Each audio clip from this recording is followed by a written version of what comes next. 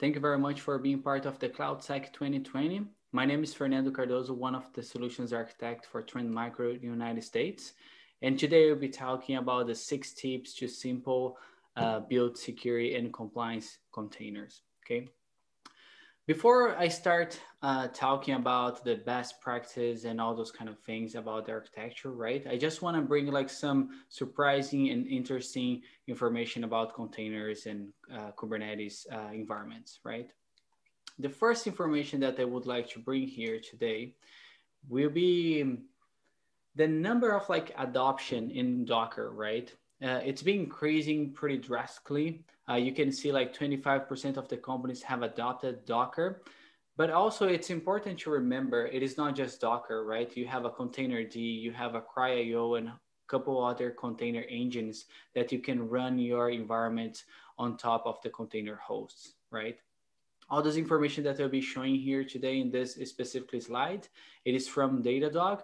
Very interesting research that they did around the customers and some other companies using containers and Docker engines, okay?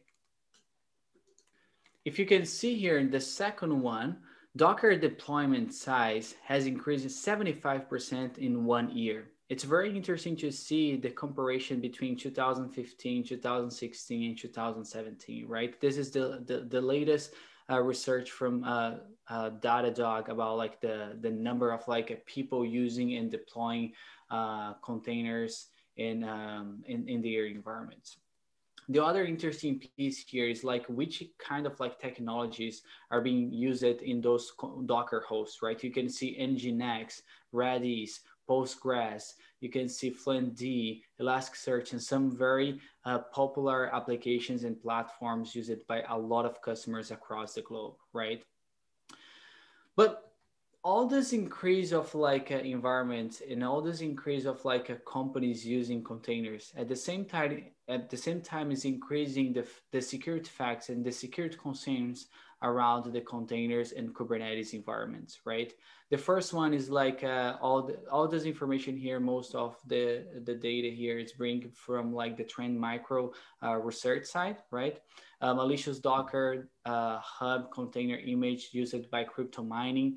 Like some hackers are using the Docker Hub where you can upload your own container image for like a public repository or open repository, right? And a lot of people can use that.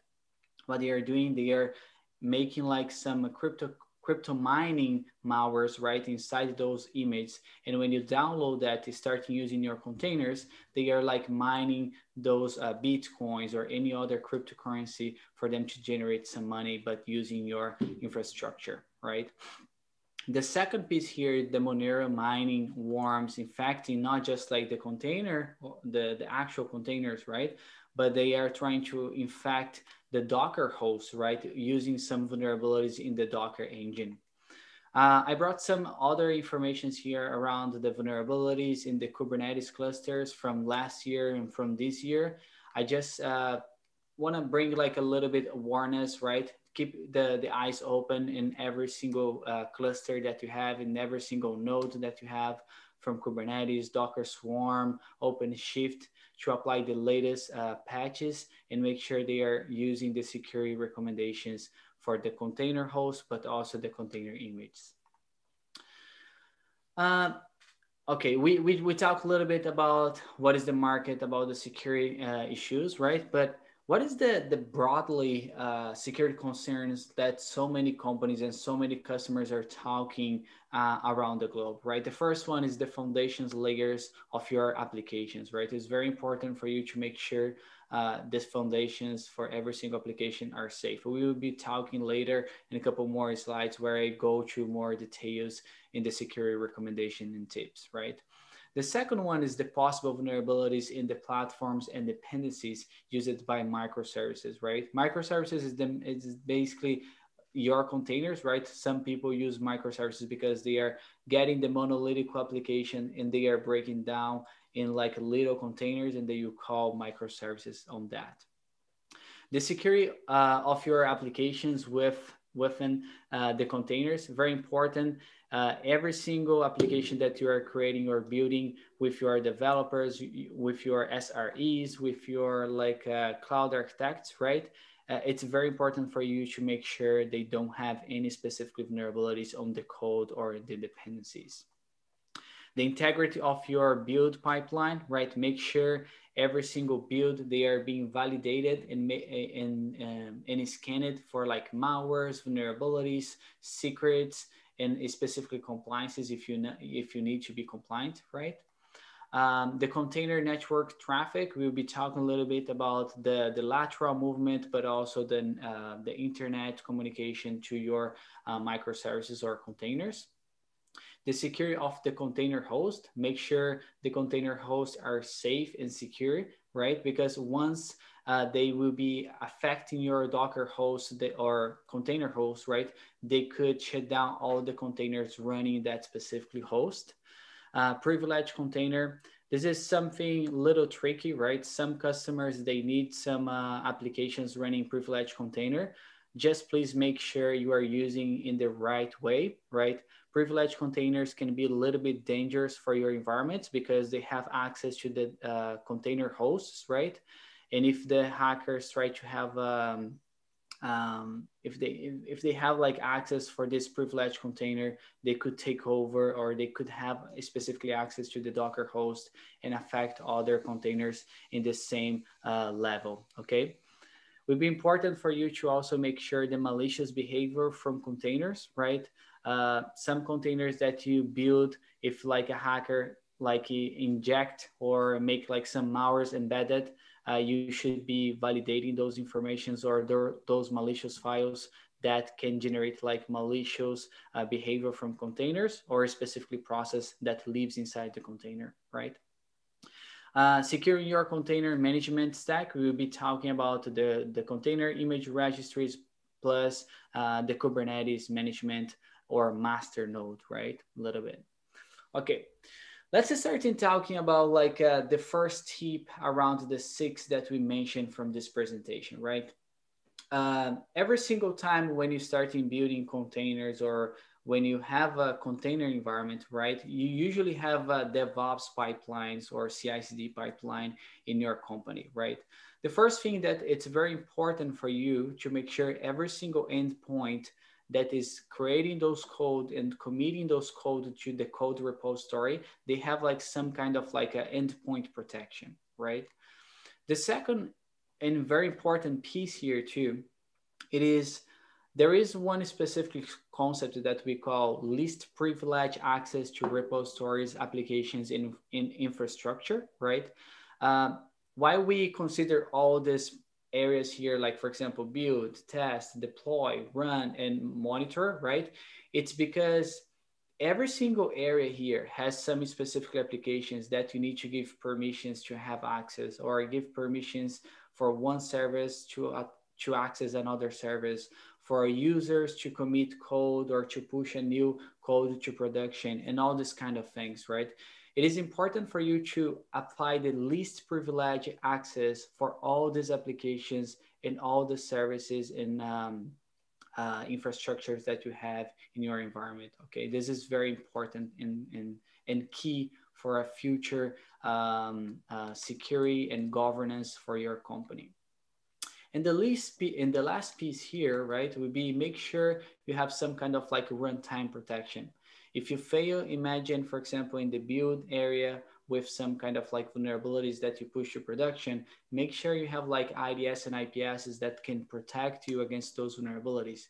If you, by mistake, push specifically misconfigurations in your environment, make sure you can recognize those misconfigurations in the cloud, right? When you are using cloud native applications, and that can communicate back with your DevOps engineers, SREs, or any other development team that you have, okay? Those 3 areas for secure your build pipeline will be very key and important, okay?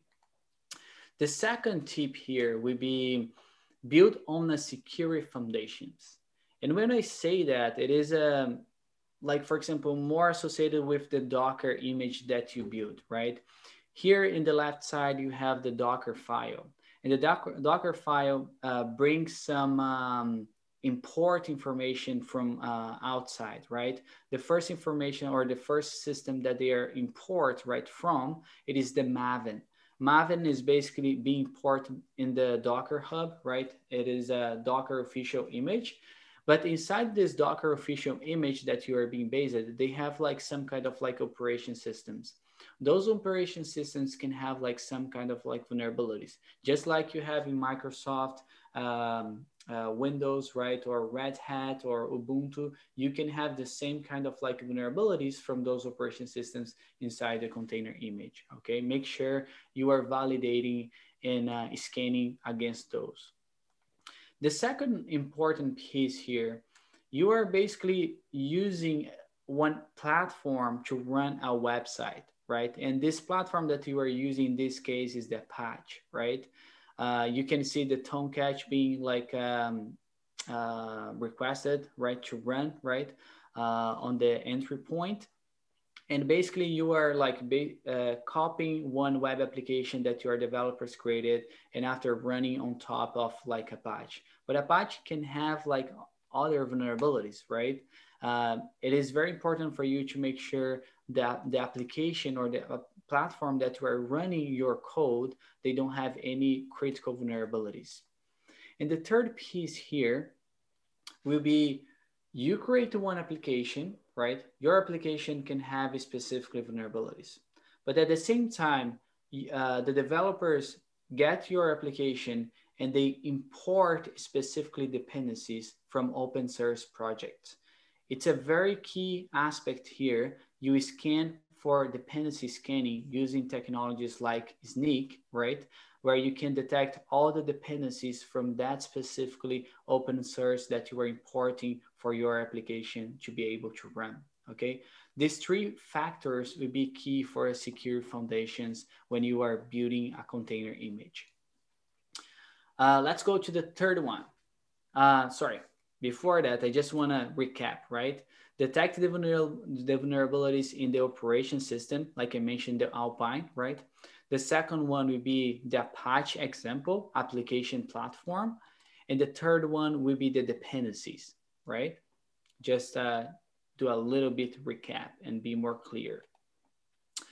The third aspect here would be secure your application, right? And when you talk about secure your application, we are talking about like scanning the actual code from your application. There are three major tests that you can use inside your DevOps pipeline or CI/CD pipeline to make sure your code it is working as intended, right? They don't have any specific problems in the code. The first one would be the unit test. The developers usually create like automated tests written by them just to validate if the application is working like should be working, right? It behaves as intended, we call, right?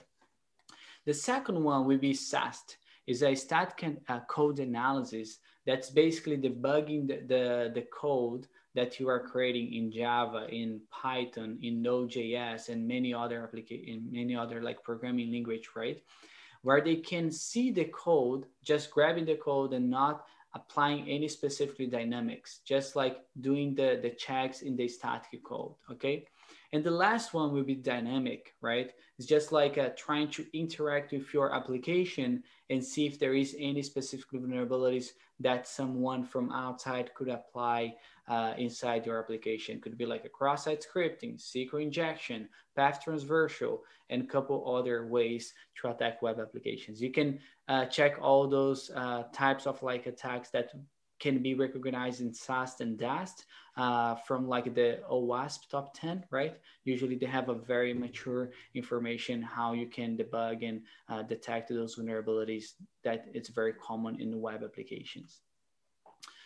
Okay, let's go to the number 4. Secure the container host, right? When we talk about the container host, you have the infrastructure, right? You have the operation system that usually you can use like Red Hat, Windows, Ubuntu, Alpine, CoreOS, and some others. And on top of that, you can install like a container engine. right? The container engine could be like Docker, could be CryIO, could be Containerd, and some others in the market, right?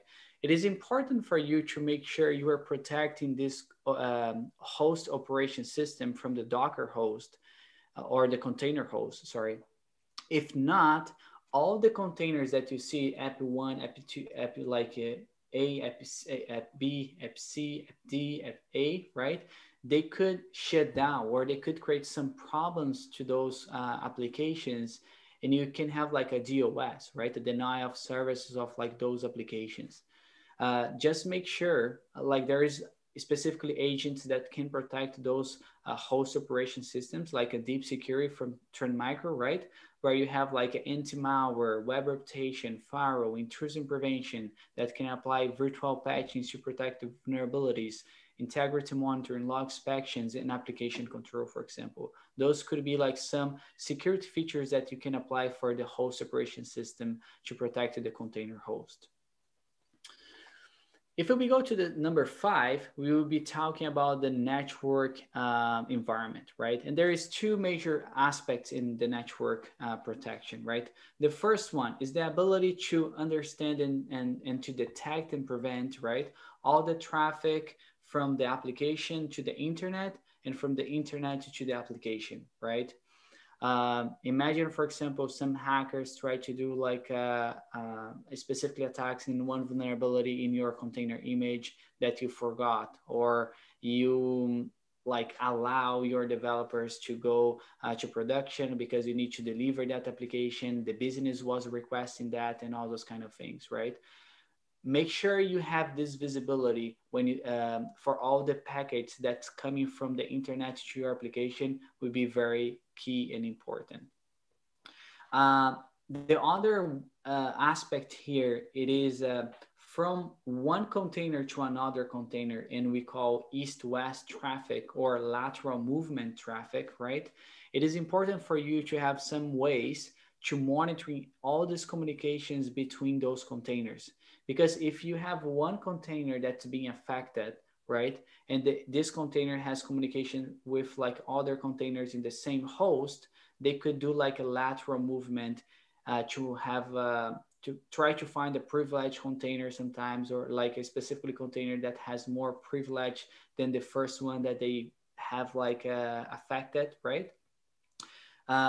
For you to have like this notion of like malicious communications between those containers, it is important for your investigation, right? For incident response, but also for visibility across all your network, right? The number 6 and the last one, secure your management stack, right? When you talk about management stack, I just brought 2 pieces here, but probably you have more, right? But these 2 in my opinion, is the key when you talk about management stack, right? The first one is the container image, right? Where you storage all your container image that you created from the developers, right? Every single time when they create like a new container image, before they push to like a Kubernetes cluster or Docker Swarm or OpenShift, they usually save those container image in like a registries, right? You can have a container image scanning process direct to connect it to your registries and validate every single time if your containers has vulnerabilities or not. But also you can see all the old image that you have, if they have like some kind of vulnerabilities. If they have, you could create some ways to make a notification to your team to remove those old images with like high vulnerabilities or extreme vulnerabilities that could affect your company if they go and push that to production. The second piece here, it's when we talk about Kubernetes cluster, right? And you have 2 major areas here. The first one is the one in the left side here in the cluster, right? That we call like master, right? Piece. And you can see like the APIs keys, controller management, scheduler, etc, and a couple other things. And the first piece here would be very important for you to protect the APIs communication. If you see in the past, a lot of the vulnerabilities from Kubernetes, right? It's coming from the APIs. for you to validate if you are applying all those hotfix and service packs would be very, very important, right? Plus, create some ways to monitoring all the APIs requests for your Kubernetes master. It's a key aspect when you talk about this management piece in management protection, right? The other piece on the right side, right, that you see, it is what we call protection to the node, right? You are protecting the container, the actual container host, but also you can apply specifically security policies for those microservices running in those clusters. Mainly when you are talking about productions, it's very key for you to create some kind of like a policy enforcement with the admission control, where you can apply like saying, oh, you are not allowed to run a container in the production environment if that never been scanned by a container image scanning system, right? Or you cannot run a specifically container image if that container image contains specifically keys or secrets, or they are not compliant with one specific standard from your company, like a HIPAA, HITRUST, or PCI DSS, for example, right? Those security pieces for management stack would be very important for your company, trust me. Okay. One of the cool aspects in the Kubernetes piece here, I just added one QR code where you can see the report from Alfredo Oliveira. He created like one amazing research report about possible security issues in your Kubernetes cluster. You can see with a lot of details, more than just the 6 tips that I mentioned here, that can help you to build more robust protection for Kubernetes, okay? If you wanna check it out, you can just use your phone here and scan the QR code. Okay, just to finalize, right? What I did here, basically, I brought a full architecture with like almost all the pieces that I mentioned before, and I just want to go over here. This major piece or this major architecture here are considering that you have a DevOps pipeline, and this DevOps pipeline could be like building the application to the regular physical server, virtual machines, cloud, or serverless applications, right? Or you can create one container image on the process of build down in the downside, right? And saved in the registries, and after deploy to the Kubernetes cluster, Fargate, or any other container cluster that you have. Okay. The first piece, the DevOps, right? You usually create those codes, push the Git repository, and inside the Git repository and the CI/CD tools, you can create a lot of automations for security: unit test, SAST, license scanning, DAST, and dependency scanning. Okay. After that, when you start in building those container images, you can add the container images security or container images scanning on that piece during the build pipeline, the building stage, right? Or you can integrate the container image scanning in the registry piece, right? You can also do like a specifically container check before you send to production environment, and after in production when you are running in those servers and the container hosts and all those kind of things, you have the runtime protection that we mentioned about protecting the container host, right? And after you have the privileged container that you can use what they call like sidecar container. That specific container can protect the other containers in the same cluster, in the same Docker host or container host, right? Or the RASP application, right? And the runtime application, the runtime application self-protect, okay? This is one of very interesting aspect of like protecting the container image or the web applications running the containers with secured frameworks, right? You inject those security frameworks in the early stage when you are creating the Docker files. And after you push and start running those applications, The security frameworks is starting like mapping all the calls to your web application. If somebody tried to do a SQL injection, or if they try to do like a cross-site scripting, right? We could monitoring in real time and log or prevent those malicious communications to your serverless, to your like a web application running like a virtual machine, physical server, or like a container, right? It's a very interesting type of technology, right?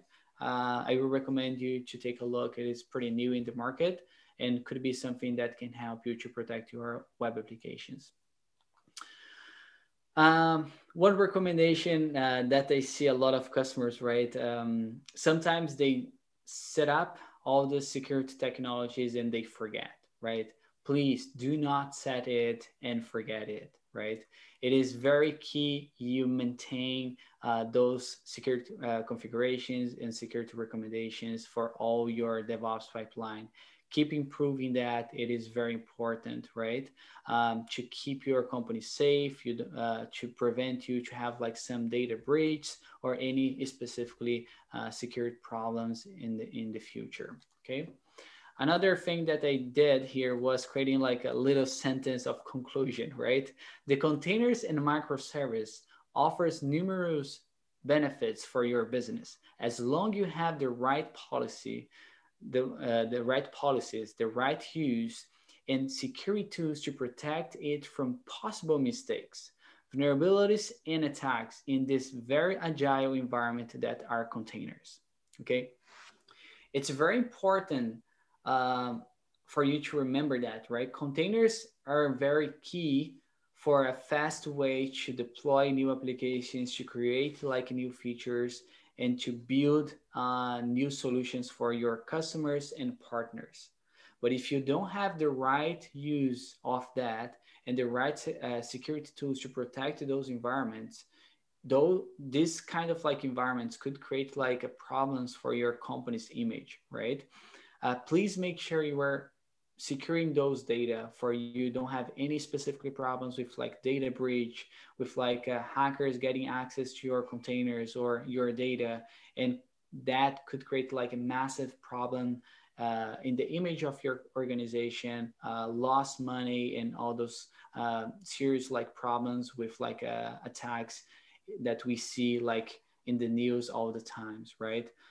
Please make sure you are applying those right policies, the right use and security tools to protect the container image, the endpoints from your DevOps engineers, the clusters that you are running the container image, and every single piece from this pipeline, this complex pipeline, okay? I just want to say thank you very much for being part of the CloudSec 2020. Thank you very much for taking the time to watch my session.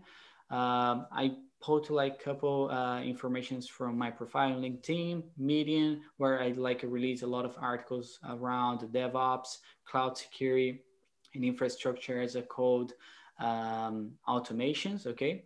Also my Twitter. If you have any additional question after this session, please send me one message in any of those social medias or in my email. But thank you so much for being part of this event. Thank you very much for taking the time, and see you next time. Be safe. Take care.